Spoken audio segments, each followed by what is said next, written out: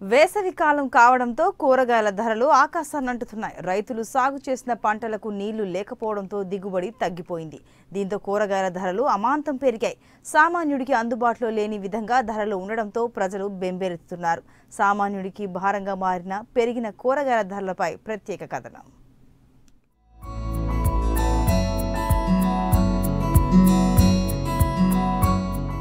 గుంటూరు జిల్లాలో కూరగాయల ధరలు ఆకాశాన్నంటుతున్నాయి. కూరగాయలను కొనుగోలు చేయాలంటేనే ప్రజలు భయపడుతున్నారు.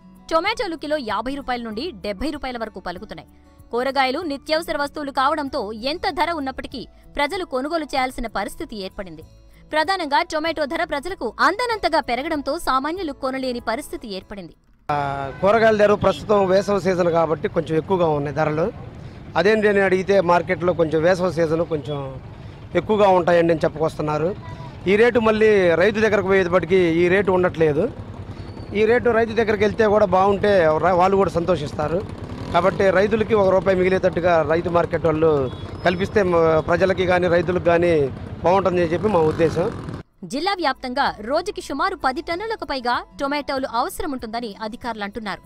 కూరగాయల పంటల దిగుబడి లేకపోవడంతో టొమాటోలను ఇతర జిల్లాల నుండి కొనుగోలు చేస్తూ స్వయంగా రైతు మార్కెట్కి చేరే విధంగా చర్యలు చేపడుతున్నారు. నీటి సౌకర్యం ఉన్న ప్రాంతాల్లో రైతులు కూరగాయలను పండించాలని రైతులకు అవగాహన కల్పిస్తున్నారు వ్యవసాయ అధికారులు.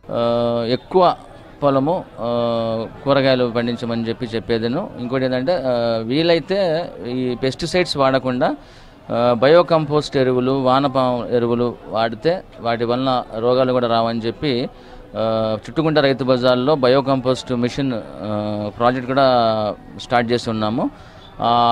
బయోకంపోస్ట్ యూస్ చేసి వాడి రైతులు కన్నా పండించగలిగితే అవి తినడం వల్ల వాడడం వల్ల వినియోగదారులు కూడా ఎటువంటి రోగాలు కూడా రాకుండా ఉంటాయి.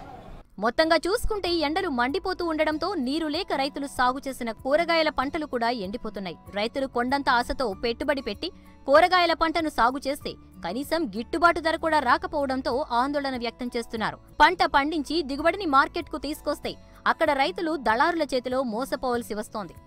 రైతులకెక్కడా న్యాయం జరగకపోవడంతో పంటల సాగుపై రైతులకు ఆసక్తి తగ్గిపోతోంది.